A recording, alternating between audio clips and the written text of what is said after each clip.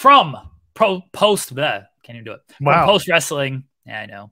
From post wrestling, from Andrew Thompson interviews, from just all around the internet, from London this past weekend, my personal GOAT, the absolute GOAT, in my opinion, the great Andrew Thompson. Andrew, what's up, buddy? Joe Pearl, Jeremy Lambert, what's going on, good man? How you feeling, man? Look at y'all, man.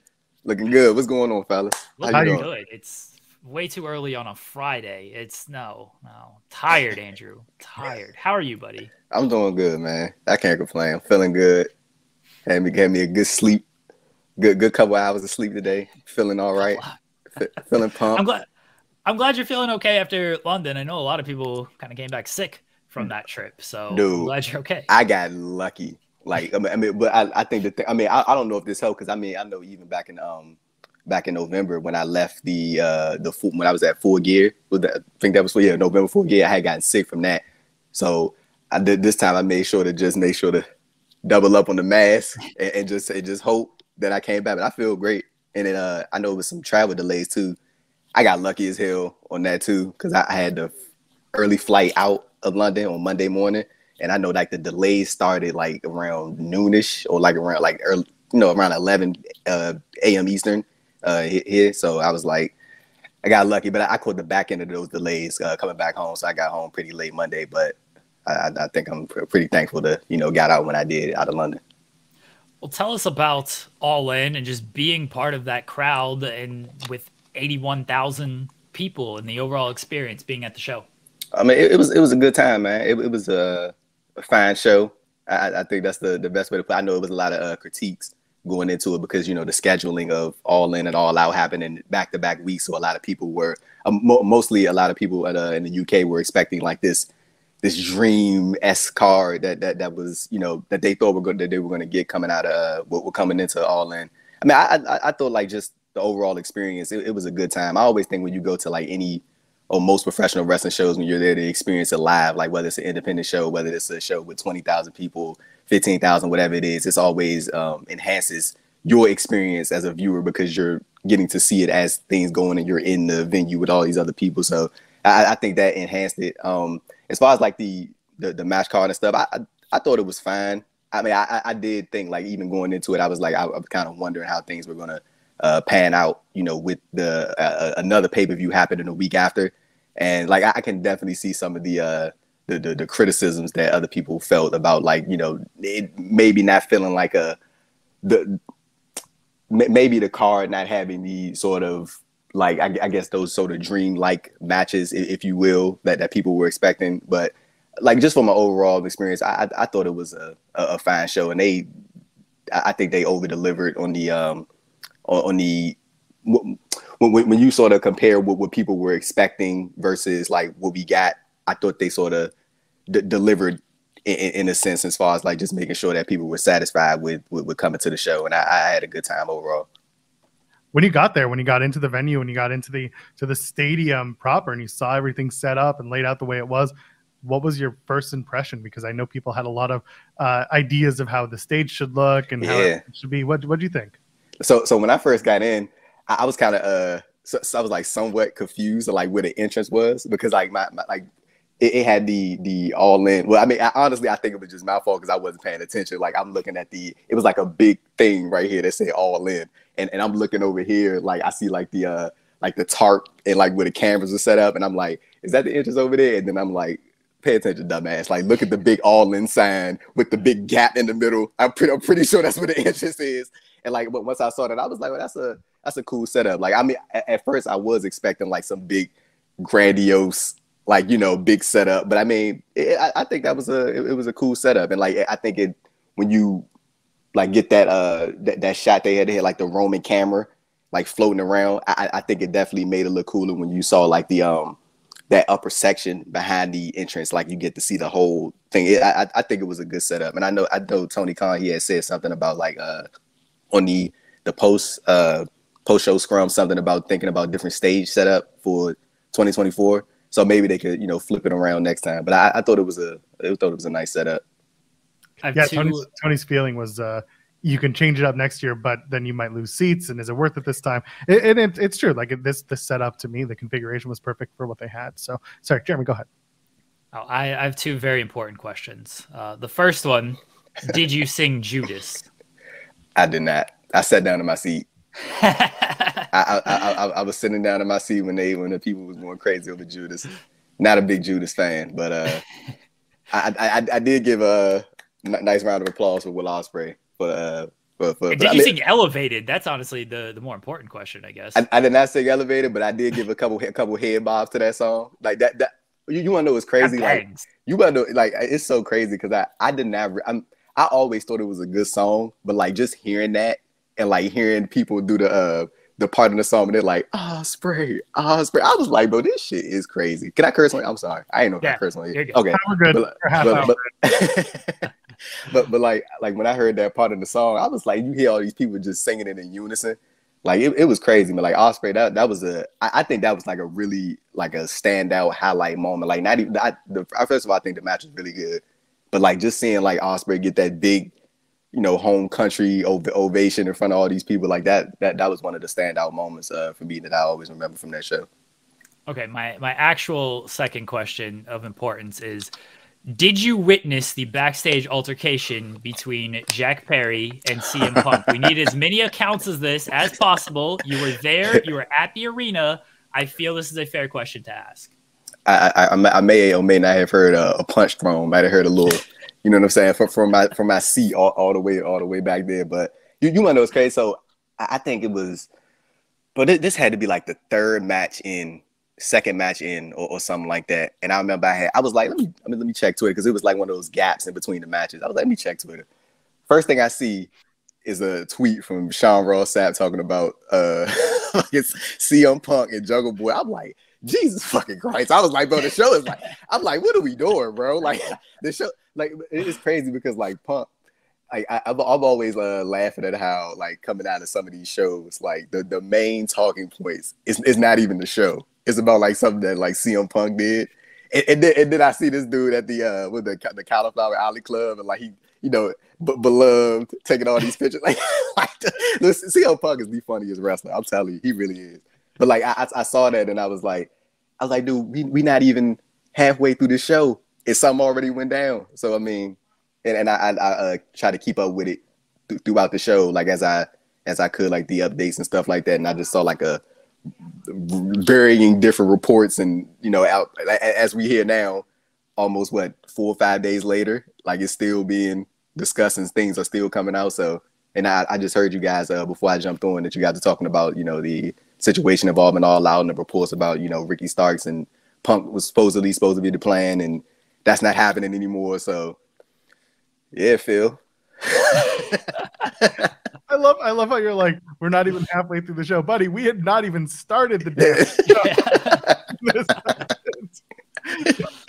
So like, for those of us sitting at home, like we knew it, and Jeremy and I talked about it on Monday. We were just like, we saw the thing happen in real time where Jack looks at the camera and says, "Real glass, cry me river," and like, and then you guys didn't see it in the arena. You saw, if you watch the video screen, you saw him mouth something to the camera, but you couldn't hear it. But like when it happened, we all laughed and we were just like, "Good bit." And then that was it. And then part of me was like, "Oh, someone's gonna talk to someone about this shit." Hey, so I actually want to ask y'all, when y'all saw that, I mean, did the match rundown come out before the show? Like before the show started? Okay. No, so, they did announce on the pre-show that Punk and Joe were opening. They did announce that. Okay, so when either Joel and Jeremy, when y'all saw Jack Perry do that thing, it didn't run through y'all heads that maybe they might run into each other, like at the because the match was happening one after the other. Yeah, it was weird because they do the Jack Perry match, and then it's the Punk match, and then the Omega match was next, or the Buck match was next. But regardless, it was all back to back. It was like, this order doesn't seem great that you're having CM Punk maybe cross paths with all these guys here. I was like, oh, Tony's just trying to prove that, like, see, they can all cross paths and get along. And it's like, nope, didn't work that way. Yeah, man, it was because I didn't see the when he mouthed what he said to the camera. I didn't catch that part. So when I first saw the story, I was like, Bro, what could have happened between, like, obviously I knew that they weren't the best of friends. Like, even I remember a couple months ago when they were doing some overseas stuff and they were doing like some Q&As, and I remember Jack Perry had got asked about CM Punk, and then he was kind of, you can just always tell when somebody is not a fan of another individual, like by the like the reluctance in which they want to speak about them. And I was just like, oh, I don't know about that one. So like when I saw the story, I was like, I mean, that makes sense that they don't like each other, but I was trying to figure out like at what point, like what could have caused this. So when I saw the thing about Woody Miles, I was like, oh, that makes sense. Yeah, it was not a good situation and kind of overshadowed a lot of the show, but good memories from the show. You mentioned the Ospreay Jericho match, and then just Ospreay's entrance overall. What were your favorite matches and moments from the show? So I really did like FTR versus Young Bucks. Like I like really enjoyed that. Like I see the thing with the FTR and the Young Bucks. Like when you see these matches that have happened before, you have sort of these like trilogy s matches. Like you always try to. I think from the wrestler standpoint, I think they would try to, format these matches differently or try to like pace it differently. And like, I liked how they sort of started off really slow and then like they sort of just built to the fast pace type of thing and the near falls and stuff like that. I always appreciated like that type of flow throughout the match. I think if I remember correctly in some of these previous matches, like I think they maybe started off fast and then went slow and then picked it back up or something along those lines. But I just appreciated like the pacing of the match, and like I like the towards the end. I'm a big fan of like these like when you get to like the end of these matches and you sort of get the feeling that the match is the match is near its end, and then like I think it just adds to like the overall like just the climatic whatever the word is, climax of it all, the feel of it all. And yeah, I really like that whole FTR Young Bucks match. And what else? You want to know what? At first, I didn't really think I was gonna like the Stadium Stampede, like just from a in venue standpoint. Like I just didn't think I was going to enjoy that because I was like, how am I going to keep up with all this? And mostly I was going to be watching it through the big screen for most of it. But I ended up enjoying that, and I really liked seeing Orange Cassidy, Trent, and Chuck Taylor have that moment when they were all walking back to the arena when they had their arms around each other. I thought that was a real cool visual. Like you had these AEW originals, like one of the OG3s or the AEW roster. So I thought that was a cool moment too. And sitting here in the crowd sing MJF's theme song, that was nice. And then Swerve Strickland, he had the special entrance. Like that dude's a superstar, so gotta have him had that special entrance. Sting's entrance, that was cool. Like a lot of the entrances were cool, man. And like, yeah, I mean, as far as the in-ring work, I thought everything was solid. Again, I going back to the point about the pay-per-views going back to back, I was kind of like how is this gonna pan out in comparison? Because I know people felt like again that they should have got this big dream match card and stuff like that. But again, I thought that they delivered for what that was. And again, speaking just from the in venue arena stadium experience, I enjoyed myself and I had a good time. What obviously the historical side of things would have done it, but like what made you want to go to the show? Because I only found out that you were going because I was listening to Pollock and Thurston, and John Pollock had said that you were going, and I was like, oh, okay, that's surprising. Because anyone who was going was making a big deal out of going to London and in the show. So what made you want to go? And like, just talk to me about the process, because it's not a fun trip the whole time. Yeah, so I was planning to go to London for my birthday, but my birthday was my birthday was on the 19th, a week before. So when I was thinking about it, and I was just like, I might as well just turn it into like an all-in trip and just make like delay the trip a week and just go the weekend so I can have more stuff to do. So that was like it. Like I'll have like some like super long story about it. Like that was just mostly it. Because I was gonna go the week before, but I was just like, you might as well just go when All In is going. I mean, when All In is happening, and just make it a whole thing. And I knew like a couple of people I knew out there, like my guy Martin Bushby was gonna be out there that weekend. So I was like, let's just go out there and I could be a part of my birthday celebration, I guess. And yeah, that was mostly it was more so about the birthday than anything. But I'd say All In was planned around your birthday instead of your birthday planned around All In. That's what really happened. Yeah, but that's it. That's like the whole thing right there, the whole idea behind it. There's How one thing was Tony Khan's gonna do. It's plan events around your. Tony Khan doesn't care about anybody's personal life. He's planning all these events around my personal life and ruining them all. Let me just make it clear. Like I don't want nobody to think I'm being like serious right now. I'm joking, like about the yeah, the All In was, of course, was already scheduled, but like I had thought about it and I was just like, let me just delay this a week and then we can just make this a whole weekend and I can have more stuff to do throughout that weekend. But it was more so about like just going out and seeing London, because that was my first time out the country. I'd never been out the US before.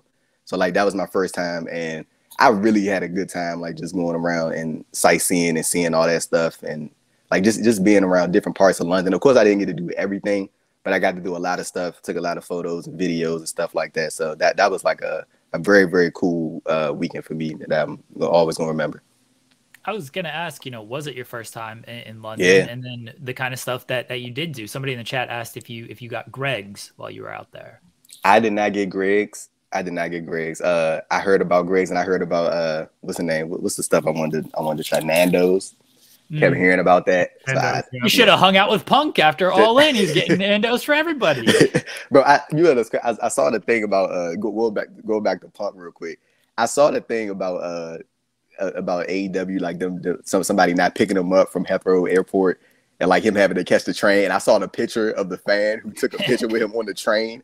I was like, bro, what in the hell is going on here? Like, what are we doing? But yeah, on Friday, dude, I landed and I went to the first thing I did. I got to my hotel, and I stayed at the London Marriott.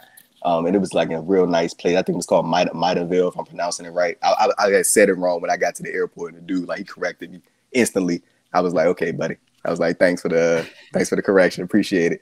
But first place I went to Westfield Mall.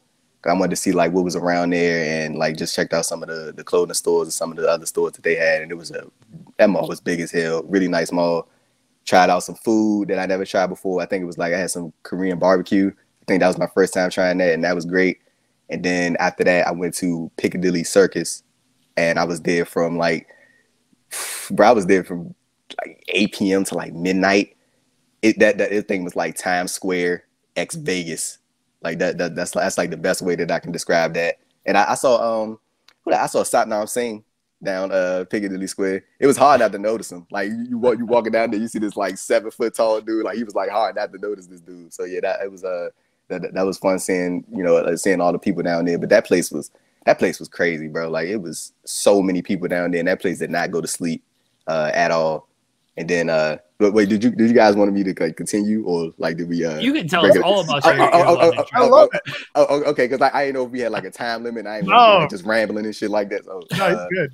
So on Saturday I woke up and I went to this place called Freeform or something. It was like this art gallery, like where everything was like 3D, and like they had like the entire floors and everything was like, it was like this moving pattern, bro. This is like the coolest shit I ever seen in my life. Like I could not believe it. Like it was beautiful in there. Like it really was. And I'm very glad that I went there. I had me a traditional English breakfast. That was nice. Tea and crumpets? Oh no. No. I'm talking something. Well, I mean,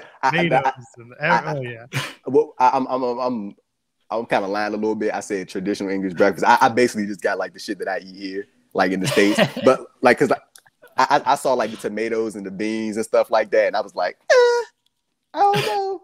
I was like, I don't know about that. I was like, I'm good. I'm gonna stick to what I know. You know what I'm saying? I'm gonna just stick to that. And then that's when I met up with my guy Martin Bushby, who I did the Bushby and Thompson Wrestling Adventure podcast with over at Post Wrestling. And Martin and his wife, great people. They showed me around to we went to Buckingham Palace. They showed me the Big Ben clock. And we went like to some other places too. They took me like the mom and pop shop. And that was really good. I had fish and chips for the first time. That was nice. And we caught the train to Camden. Did some bar hopping a little bit. Met with another person, Braden Harrington, that works at Post Wrestling. That was great. Had like a couple drinks and stuff like that. Ate some food. That was just a great time overall. And then one of the things that I really appreciated was Martin and his wife. Like, because we caught the train there, and the trains were closing. Like, it was like really like we were pushing that shit. Like, I'm talking about like to the point like it was when we all like it was a point where I thought legitimately that we were going to get stuck. But I mean, we could have just caught an Uber out. But Camden is like sort of a ways away from where I was staying. So I mean, it wasn't like a big deal. Like, definitely could have caught an Uber back. But I just wanted to make sure I say this publicly. Like, I appreciated Martin and his wife, bro. They made it like a fucking like priority to like make sure that I got back like to my hotel. Like, I'm talking about on time. Like, these like my fucking like English parents out there. Like, bro, they was just like make it like they were like, no, we're making sure you get back. And I think they weren't even staying like nowhere near me. And I make sure to check in with them afterwards to make sure they got home. But like I could have just easily caught an Uber back, bro. It's just the principle of the thing. You know what I'm saying? Like cause they brought me out here and they was just like, we gonna make sure, brought me out to that part of London. It was like, we're gonna make sure that you get back like to where you're staying. And like, you know what I'm saying? You just appreciate little stuff like that. So I just wanted to definitely shout out Martin and his wife, because they showed me a good time on Saturday. And then Sunday, woke up, went to the Natural History Museum. Very, very cool. I took a lot of pictures of that. That was a great museum. That was a big ass museum. They had a lot of different exhibits and stuff like that. A lot of things on display.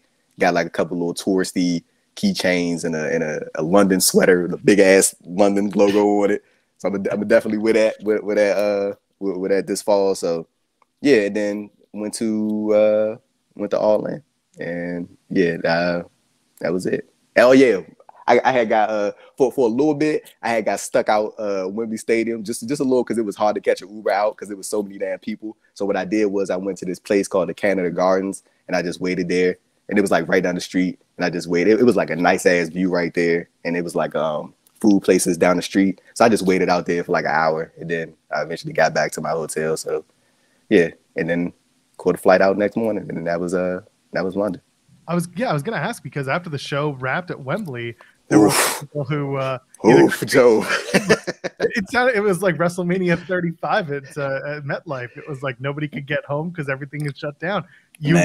You clearly had an idea and decided, you got some time, so you went and just killed some time out in a nice part of town. It was on the fly, Joe. This wasn't like some planned thing. No. But at least you knew you weren't gonna like sit there and wait. Yeah. You were just like, I'm gonna go do my thing over here, because you can sit and wait, but like you just get more and more frustrated. So good on you for just going, dude. So when I got out, like I already had it in my head. I was like, it's gonna be hell trying to get out of here, because it was the same thing when I went to Mania in Dallas. But the only reason I was able to get out of that situation was because the Uber driver who drove me to AT&T Stadium, he told me about a place called Texas Live that was like a 10-minute walk down the street from AT&T Stadium. He was like, dude, after the show, just go in there and just wait until the fans die down. Go in there, get you some food, and just chill out. And I was like, let me go do that. I went down there, party packing place. Like it was real nice in there. Went in there, sat down for like an hour, ate some food. So I did the exact same thing after Wembley. I waited. First I tried to see if I could get an Uber out of there immediately. That did not work at all. Dumb move. Very, very dumb move. And so I just went down to the Canada Gardens, sat down there, because it was right next door to Wembley, like literally right next door. Nice area, a bunch of like benches and stuff like that. Like they had like the little water fountain shit that was like spraying all. It was a real nice place. And then it was a McDonald's not too far, and a gas station over there and stuff like that. So yeah, I just sit there and just waited for like an hour 30, and just waited for the feds to go down, and waited till I got a ride. And I think I caught one like around like 12:30, and then yeah, I was out, and it was cool. It was a great time. I'm gonna ask you one last wrestling question here before we wrap up. And All Out last week, or All In last week, All Out this week, booking the back-to-back shows, and now we have All Outs, where I think a lot of people are like, I don't know about this card right here. What do you make of Tony running? And you are in this as much as I am, Andrew, when it comes to like keeping up with the news and the media and all of this stuff. Of what do you make of them?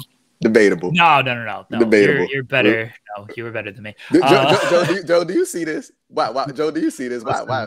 Listen, you both are top of your field to me. I can't. Thank you, Joe. I said it earlier before you were on. You're both real damn good at this.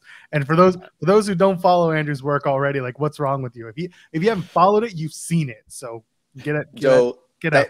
Thank you for what I've been trying to tell Jeremy. You know what? Let's just move on to the next. What was the question?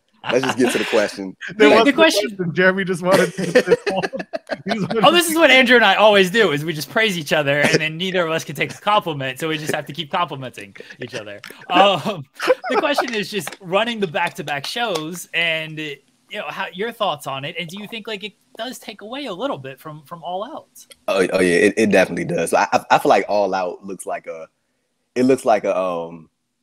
supersized edition of Dynamite. That's what it looks like. It looks like something that you would see like maybe for like a Fight for the Fallen, Fighter Fest, things of that sort, like a special edition of Dynamite. That's just like really what it looks like. And I even Tony said on the pre-All Out media call that he was thinking about putting Orange and Mox at All In, but he decided to hold off on that and save it for All Out. Smart move on that one, definitely, because especially considering that the report that CM Punk and Ricky Starks were supposed to be on that show, I would assume that was going to be the main event. So now I'm looking at the card and I'm like what's going to be the headliner for this? Like, well, I was going to ask y'all, like, what do y'all think is going to be the headliner for All Out? Like, I was maybe thinking like Orange and Mox, maybe, because I'm like, especially after that promo that Orange cut on Dynamite, I was like, that was great. So I was going to ask y'all, like, what did y'all think about who was going to close the show on Sunday? We talked about it on Wednesday, and we both came to the same conclusion, and that was before the Orange Cassidy promo. Once we saw the opening, just basically the through thread of Dynamite, it was pretty apparent that Mox and Orange Cassidy was going to headline. And I said this online. I said the International Championship is the highest level championship in AEW, even beyond the world right now, because the world title is tied up with the Ring of Honor tag titles, and MJF doesn't want to compete, in kayfabe. So it makes sense that you get the guy who's been wrestling nonstop, putting up the title. And if it goes to Mox, let's say Moxley wins, then you're transferring everything and the prestige of that title to someone who's a former world champion. Like, it continues to build prestige. Basically, out of this, the title doesn't lose anything regardless of the outcome. And I love that. So I can see this being the main event, and it makes perfect sense to be there. Yeah. Now, I was going to add, so I kind of got the feeling that Orange his reign is probably going to end at all. I mean, because if it's anybody, you know what I'm saying? Like, I think the last time I was pro Orange should lose this match is when he faced Swerve. Like, I was like, dude, Swerve needs to win this time. Like, this is Swerve's time. Like, he should win this match. And then they didn't go through with it. And I'm like, now I'm back at that same feeling with Mox. I'm like, if there's anybody that's going to do this, and I felt the same way about Swerve. I was like, there's anybody that's going to do this. And in this specific situation, I'm like, it's going to be Mox who he's going to lose the title to. And then Orange pin Claudio at All In. Yeah. So I would assume that he's going to be next in line to at some point challenge for the ROH World title. And then maybe that'll be like the catalyst to, Eddie Kingston getting involved with Claudio again. And then, they do that ROH World title match at some point. You know what? I wouldn't mind that being that Grand Slam, to be honest with you, Eddie versus Claudio. I really wouldn't mind that. I still want that to be at Final Battle. I think that's a good call. Good call. That gets people in the room. That and the Billy Starks Athena match. I think those are the two big anchor matches for Final Battle. Because that's a good call. That's a good call. Yeah, for sure. Nah, you know what? Joe just changed my opinion. Say that for Final Battle. Save it for Final Battle. I keep saying save it for Final Battle, but also I see the argument for Grand Slam. Final Battle's a ways away. Yeah. It is to hold all this off. Yeah, and you could do Eddie Kingston, not winning the title at Grand Slam, some shenanigans, and it'll get huge heat, and Claudio will be more and more hated. But where do they announced Final Battle's happening? But did they announce the location or not? They just said December. They just usually, it's end of December. Yeah. Okay. Well, regardless, it's more the fact that you could have it as a two, do the match twice and then maybe do the third as a blow off in the new year. But as it stands now, it would just be a Final Battle and just make it a big moment, fill whatever venue you're going to, and that's good enough for me. Yeah. Yeah, man. Andrew, I appreciate you joining us today, man. I appreciate y'all having me on, man. This was good. It's good to see y'all, man. Joe, I haven't seen you since Jeremy's wedding. I know, and it's good to Haven't see seen you you. since. It's good to see y'all, man, and I'm glad to see the success of In the Weeds. Y'all doing some great work, excellent work, great guests. I'm proud, man. I'm see what I'm trying to do. I'm trying to sneak Jeremy on some of these. What's the name? Like when y'all see I had these guests, I'm like, Sneak I compliment. no, I'm trying to get the quotes out from the interviews before Jeremy starts transcribing. The set of the article, I'd be like, see, I got this up, bro. I got this up. But are you good, Jeremy? Oh, I got the Becca one running today of her fighting Taylor Swift and Lady Gaga. Nobody's taking that one. That's a real thing, Andrew. Oh yeah. I mean, she's not actually gonna fight them. Okay.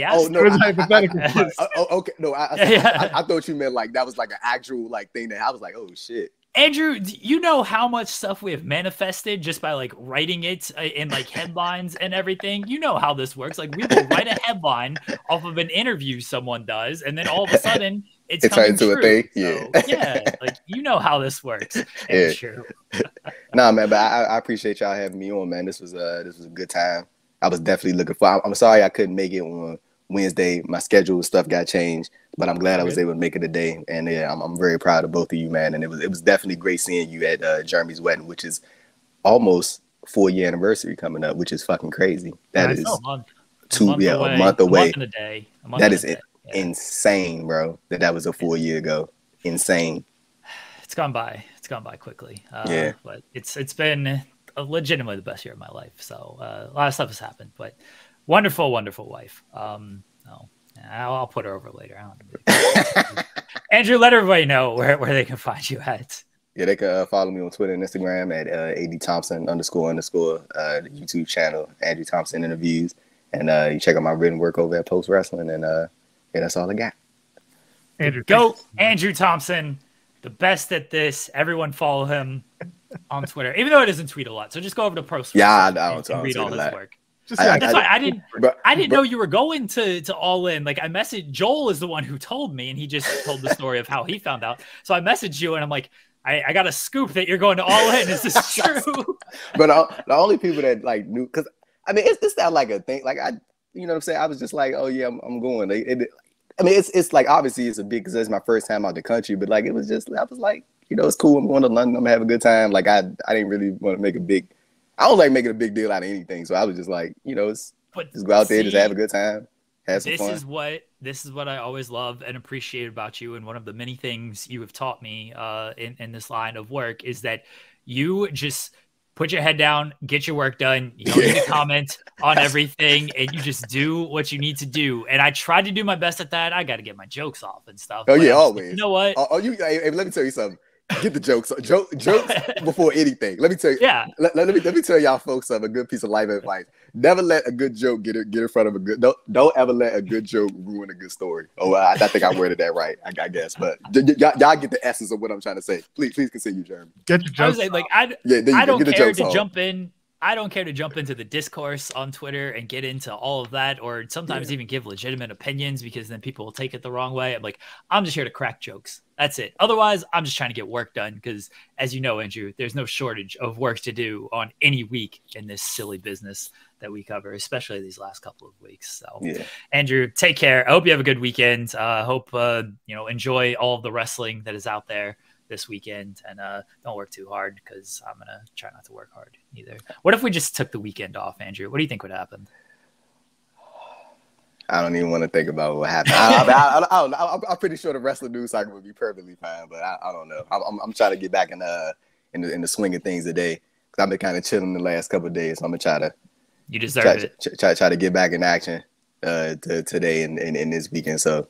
Yeah, so we gonna see, but I'm pretty sure things will be fine. Shout out to y'all, man. Y'all doing some great work, and I hope y'all have a great rest of your show as well, and a great rest of the In the Weeds, man. In the weeds, in the weeds right now. I'm in the weeds. The wife just messaged and said that you and I should just like go to a pay-per-view together, just take it off, and then see how much work. Just vlog.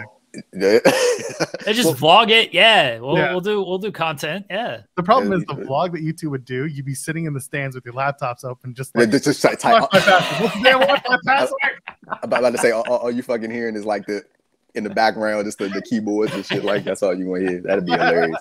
That'd be hilarious. And say, Jeremy, you got what's the name? Your birthday coming up, bro? Would you like 2 weeks? A week away? Allegedly, yeah. Allegedly. Joe allegedly. Allegedly. Allegedly. Never let you know. Thank you, Andrew. You're the best. I will talk to you later. We talk just about every day. So I appreciate you, man. All right, Joel and Jeremy, man. It's good talking to y'all, man. Have a great rest of y'all show. Thank you, buddy. Appreciate you. Peace. Take care. That is the GOAT right there.